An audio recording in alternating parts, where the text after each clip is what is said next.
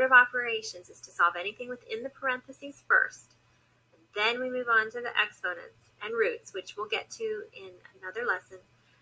And then multiply or divide, and then add or subtract.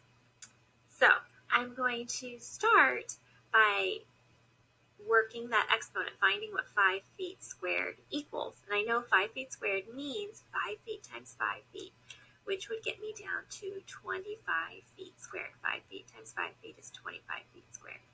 And now I can complete my addition to find my total square feet. And I see that it's 65 square feet.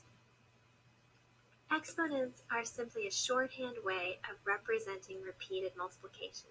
Rather than writing 2 times 2 times 2 times 2 times 2 times 2 times 2, we can just write 2 and a little superscript number to tell us how many times we want to multiply 2 by itself.